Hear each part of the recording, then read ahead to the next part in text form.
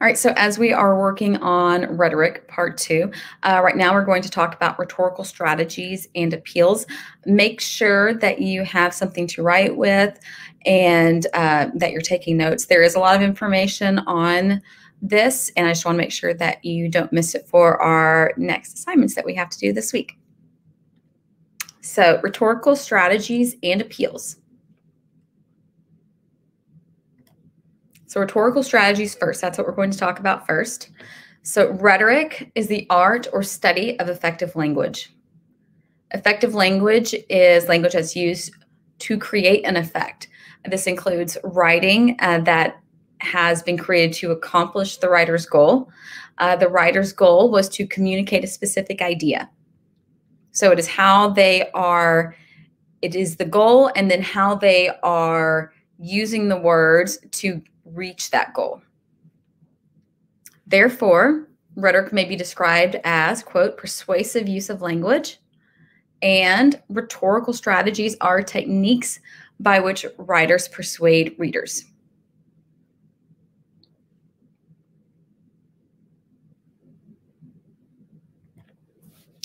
So think about what are some of the techniques by which some people use language persuasively.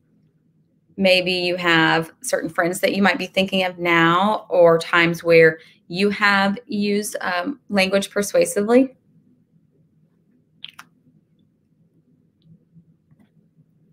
So maybe you thought of some of these examples. Sometimes people use the following techniques to help verbally persuade. So formal diction, that's one. It leads readers to believe something is ethically or legally important. Emotional diction, it's also sometimes called sensationalism, leads readers to recognize that the ideas expressed are important. Allusion or direct reference to a noteworthy source can associate a new idea to a traditionally respected source. Adoption of another person's language or style can either demonstrate a respect for or a disrespect for another writer.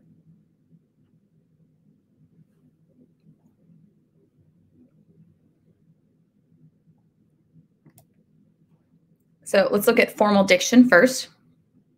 So if you were trying to persuade a restaurant worker to wear gloves, you might say to that person, it is the policy of the Georgia Restaurant Association for all employees to wear gloves. Those words are persuasive because they sound formal and authoritative.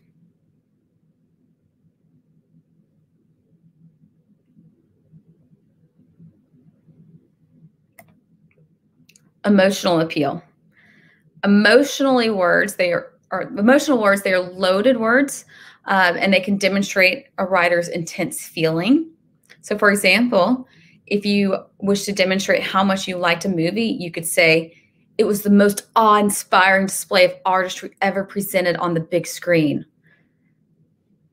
Even if it weren't for my tone when how I was reading it, the key words in there, if you look at awe-inspiring and display of artistry ever presented, all of those are words that evoke a emotional feeling, a strong sense of importance, and you can just feel the intensity there.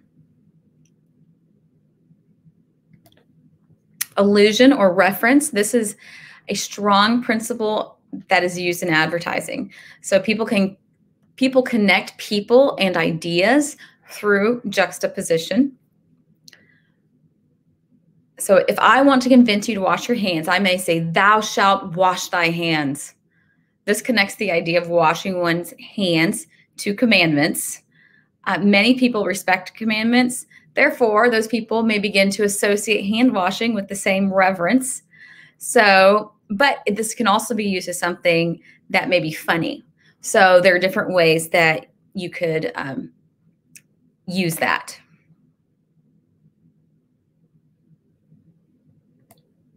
Humor.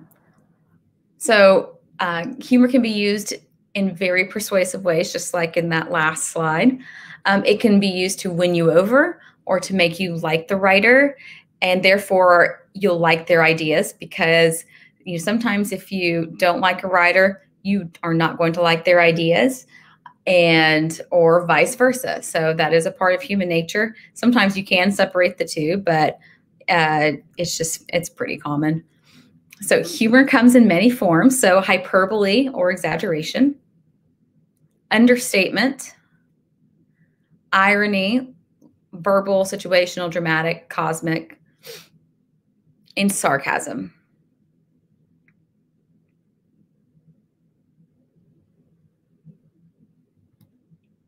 Other rhetorical tactics. So some people may be persuasive by using some of these techniques. So enumeratio, this is listing or numbering ideas. This is a logical presentation of information that can be convincing because of its strong organization. Just don't do it like Kevin's brother on Home Alone when he says, number one, and then he lists whatever his issue was, and then B, and then he just goes all off track on his enumerating his points. The next point for me is anticipation of opposition.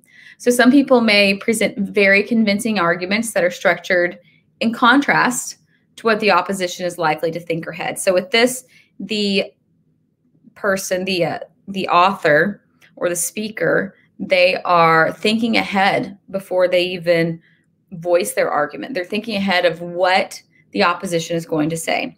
So say you are 12 years old and you want a puppy, and you're going to ask your parents for a puppy. You're going to think ahead.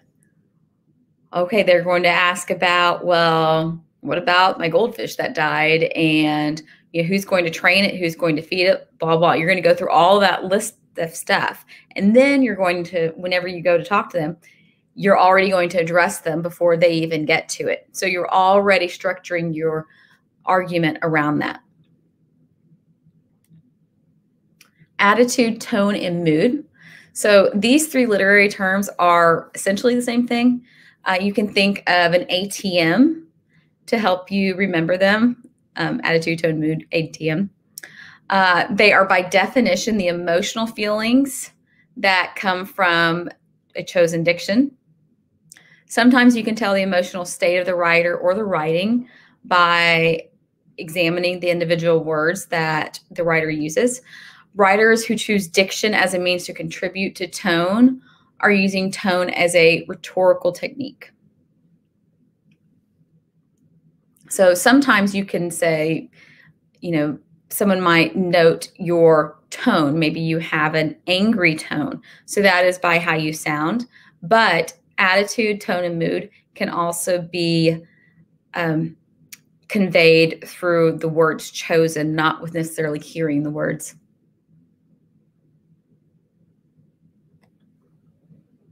So think about yourself. Take a minute and think about what rhetorical strategies do you use most frequently to persuade readers or even just to people that you speak to? And what rhetorical strategies do you find most persuasive when others use them on you?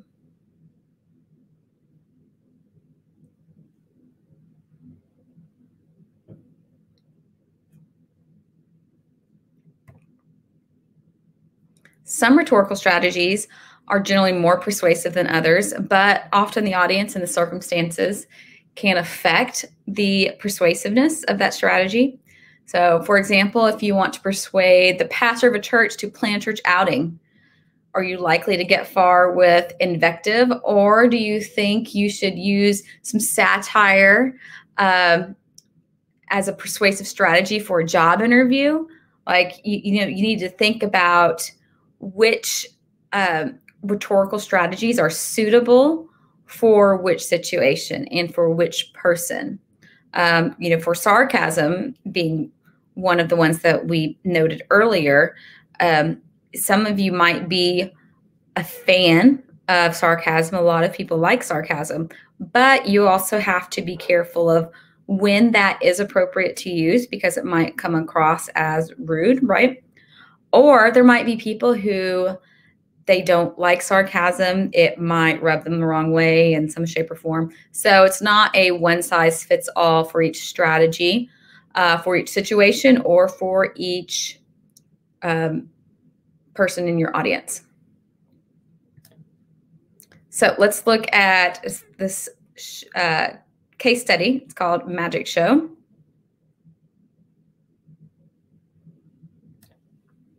So read this argument carefully, and as I go, write down the rhetorical techniques that you may notice. If you don't remember the name of one that we just talked about and it's one that you're not familiar with, that's totally fine. But just make some kind of note that you recognized what it was, maybe a characteristic of it. So Ralph wants to go to a magic show. His mom wants him to stay at home and clean out the frog cage.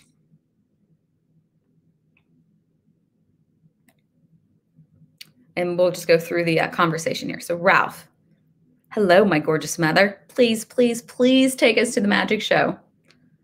His mother, no, I will not. Please, please, please take you to the magic show.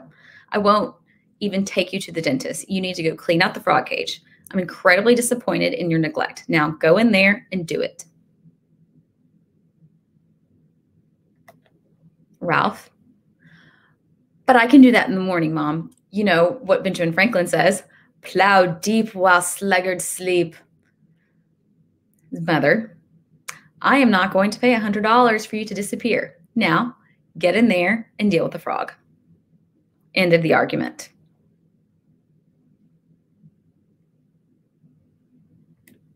Are you sad that Ralph didn't get to go? Or would you rather it in like this?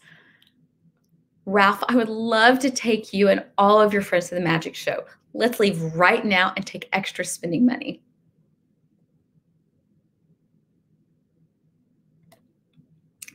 So in that conversation and with the alternate ending, did you notice someone's use of humor as a persuasive tactic? Did you notice any diction designed to express a particular emotion or to present an overall tone? Who made an illusion? And was it persuasive? Who used the hyperbole? And what about the reductionist tactic? Can you find someone's attempt to reduce the other person's argument?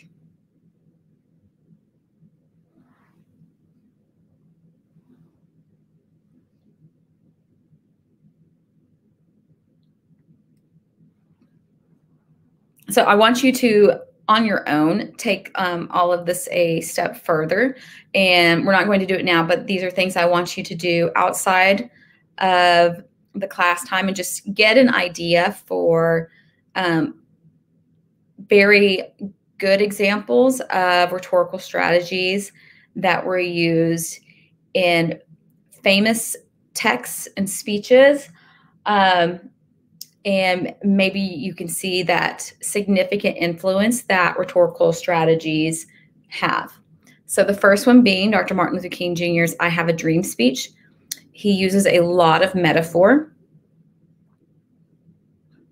And also, if you see one of these things that they use and you really like that kind of rhetorical strategy, you know, look at the example I give you and then go through and just kind of analyze how that author used it. So if you really are a big fan of metaphor, check out his speech, go through it, see how he used it.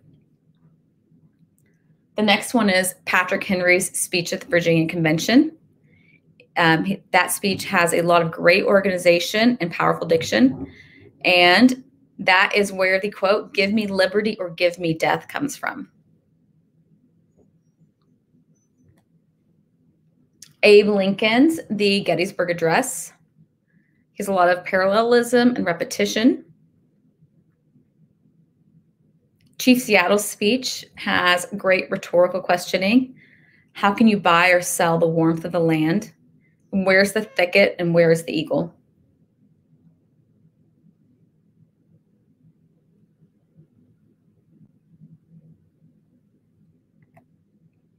So now let's look at rhetorical appeals.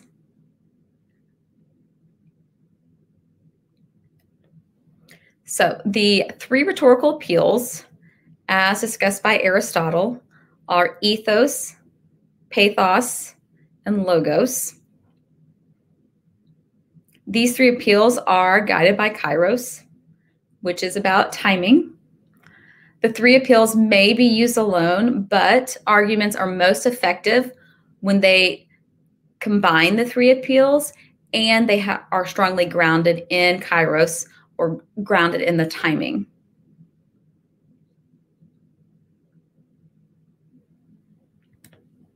So let's look at ethos first. Or if you're British, it's ethos. So ethos, it's a Greek word for character. Ethos is an appeal to character, especially authority and expertise. Ethos is often mistaken as an appeal to ethics. Though ethics are an aspect of a person's organization, an organization's ethos, ethics are not the only component of a character's authority or expertise. So it's not only about the ethics, but it is kind of it is an aspect. It's a piece of it, like a puzzle piece.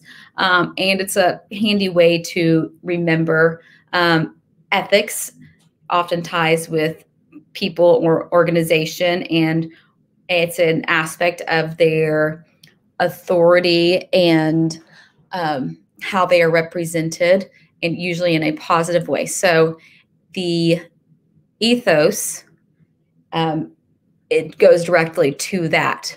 What is the appeal, the stance, the character, authority, all of that of the speaker or whoever the piece is about. So celebrity endorsements, that is a big example of that. So think about all the celebrities that wear different things, or maybe they are a popular musician, hello Kanye, and then they delved into, designing fashion. Pretty sure dude does not have a background in fashion, but his popularity in combination with his wife's, that definitely bolsters the drive for people to want things from his brand. The same thing with, Taylor Swift with CoverGirl and Eva Longoria with, I think it's Garnier or L'Oreal here. I can't remember which, but so those are all examples of celebrities. They might not be aficionados in that area, but they have garnered a lot of respect and credibility. So that is what makes those advertisements effective. Ethos is why the American Dental Association endorsement of a toothpaste is more powerful and generally holds more sway than an endorsement from a non-medical professional.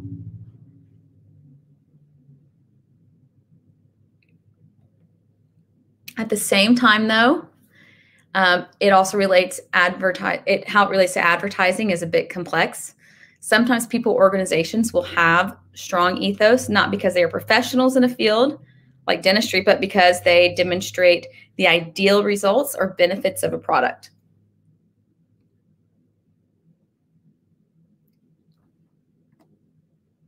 So here are some examples of ethos. So Sofia Vergara, for example, she's a popular actress on Modern Family.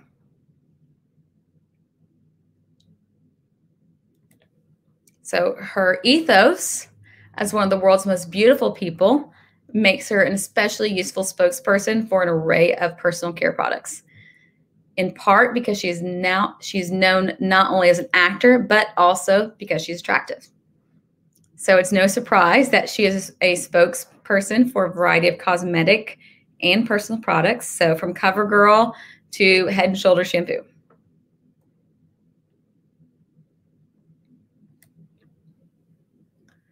So the latter product, the Head and Shoulders, so that is really where her ethos is visible.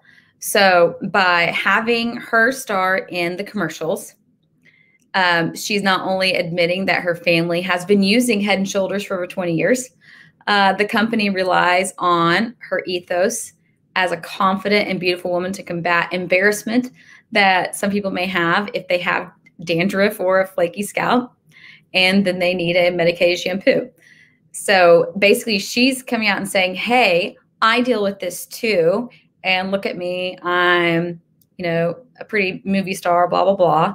And if I can deal with it, it's okay if you deal with it too.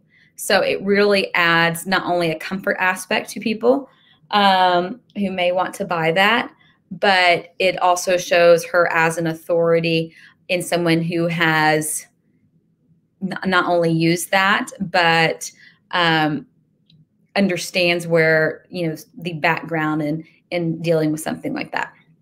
So her emphasis on how long her family has used Head and Shoulders even suggests that some of her success is due to that. So it's like, I use Head and Shoulders and I look beautiful, so you should use it too, and you'll have hair like me, kind of thing. So pathos.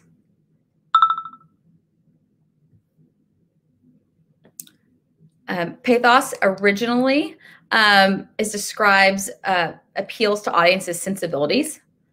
Modern uses generally means an appeal to emotions, which can be both positive or negative.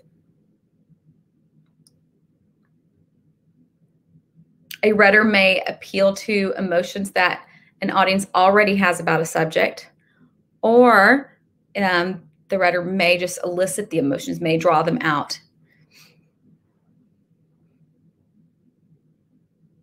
So as far as remembering this one, I think of like empathy. So empathy has to deal with how you feel about something, and it's emotional. So that is a good way to remember pathos.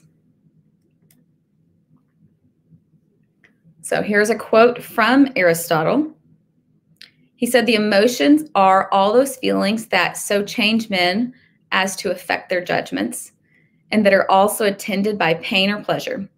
Such are anger, pity, fear, and the like, with their opposites. We must arrange what we have to say about each of them under 3 heads. Take, for instance, the emotion of anger. Here we must discover 1, what the state of mind of angry people is. 2, who the people are with whom they usually get angry. And 3, on what grounds they get angry with them."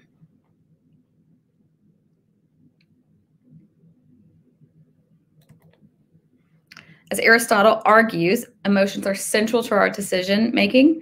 So even if we're not totally aware of it. So if a rhetor desires to persuade a particular audience, then they have to understand the ruling emotions around that topic and from that audience.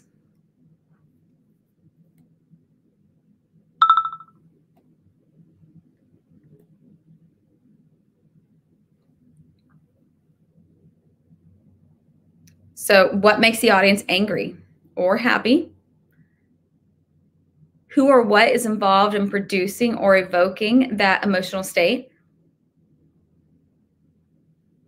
Why does that particular audience become angry or happy with a specific context?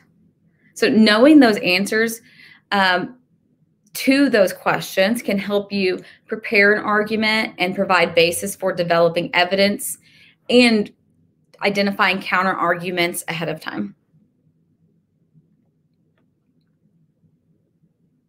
Pathos appeals can sometimes be overwhelming, and they can dominate an argument because emotions can be overwhelming.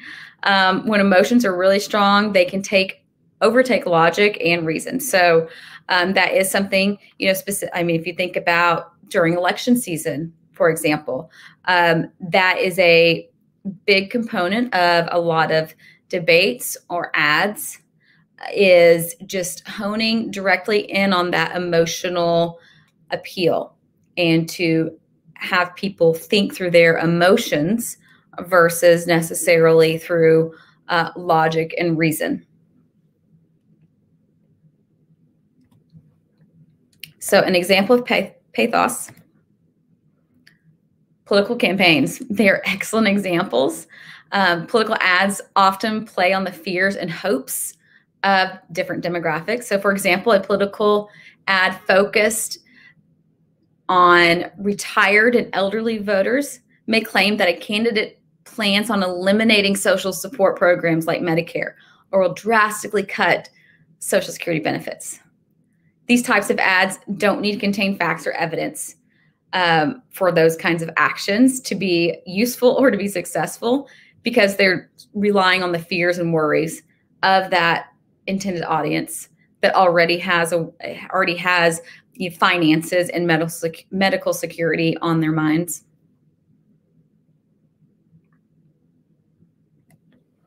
So remember that pathos is about the emotional state of the audience, not about the rhetoric. So this is where you are thinking about the audience, your reader, what their emotional state will be, not yours. So because you want your goal to be achieved, and you've already convinced yourself of whatever it is your goal is. So your job is to convince them. Logos. So logos is an appeal to logical reason. Logos is about the clarity, consistency, and soundness of an argument, from the premise and structure to the evidence and the support. A rhetor appeals to logos by making reasonable claims and supporting those claims with evidence, such as statistics and other data and facts. However, logical and reasonable arguments and evidence are not universal across audiences, contexts, cultures, times, etc. So what an audience considers reasonable claims and adequate evidence is influenced by their values and their beliefs. Also, data and facts can change over time as we obtain more evidence and information and data.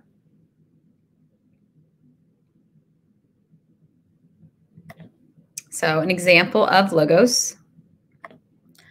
Some people believe that the FDA is part of a conspiracy to cover up evidence that common vaccines cause a variety of neurological, psychological, and physical disorders.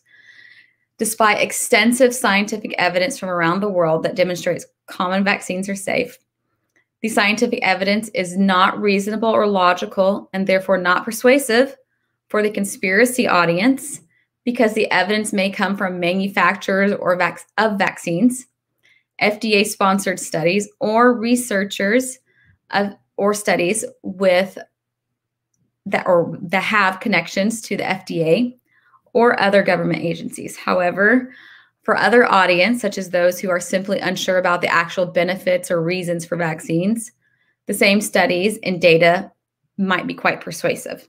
So once again, it depends on your audience.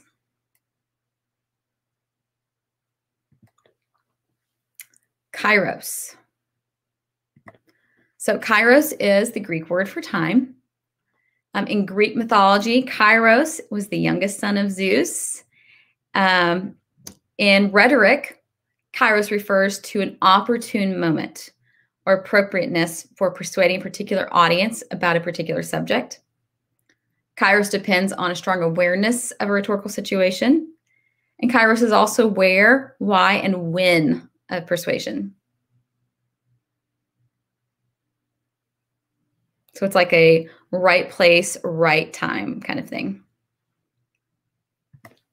So for example, nearly all op-eds and political essays are kairotic. The rhetors work to relate their ideas and messages to whatever is happening in the news and in popular culture.